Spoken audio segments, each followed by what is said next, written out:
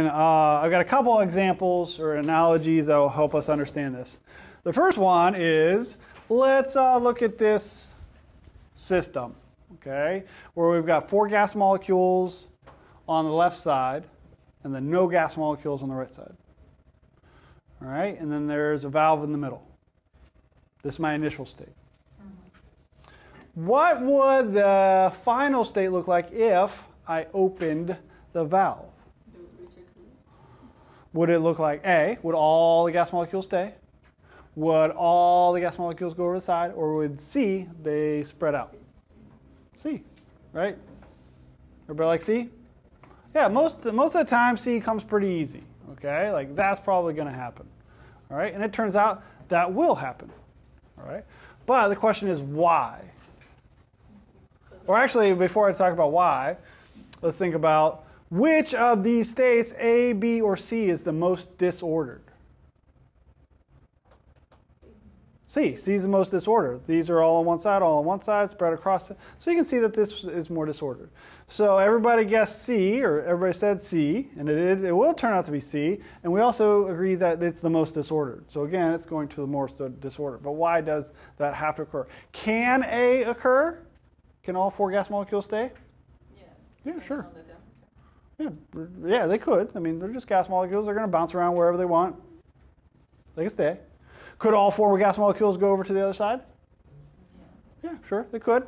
They're just bouncing around randomly. They could all go over. But again, C is the most likely answer, not because it's the only way it can happen. A and B can happen. It turns out C can happen more often.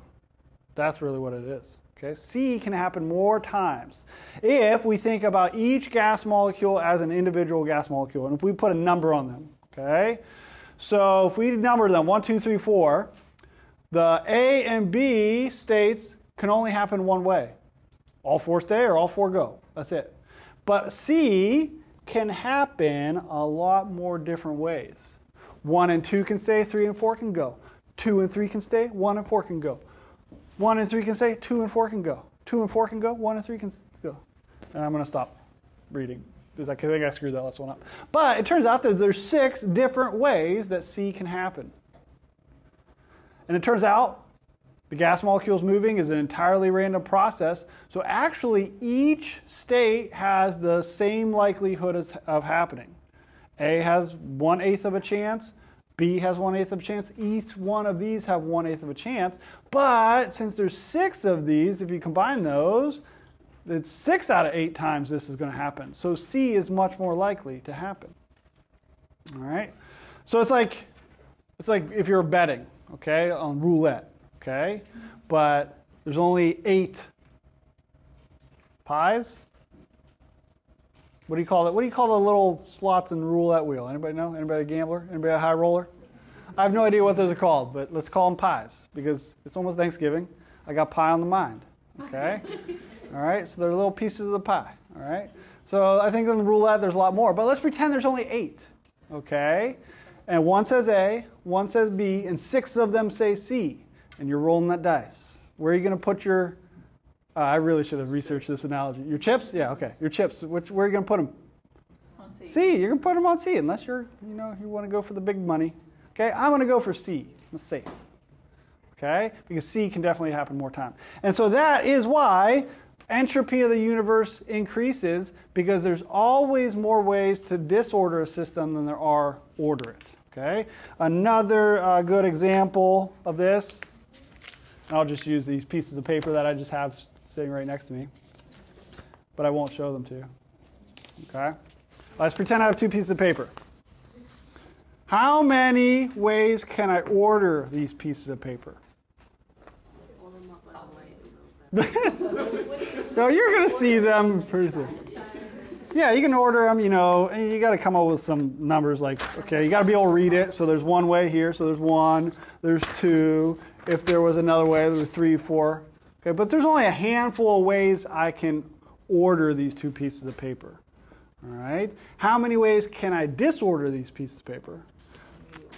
Oh yeah, I can turn this one over, I can turn this one over, I can put this one here, I can give this one away, I can tear them up, I can put one in my office, I can give one to Christian. I mean, I can disorder them an infinite number of ways. And if each has the same likelihood of happening, guess what's going to happen? The disordered way. There's always more ways to disorder a system than to order it, and that's why the entropy increases.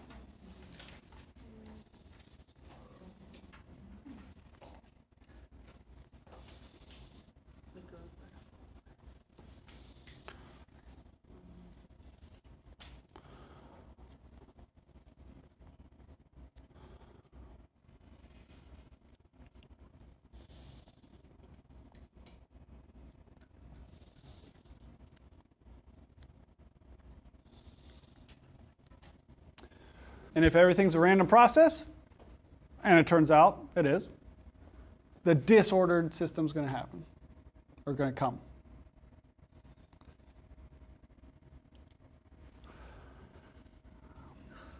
All right, so our next goal is to combine those two things that nature tends to do, enthalpy and entropy, going downhill and becoming more disordered, combining them to figure out if a reaction is going to be spontaneous or non-spontaneous.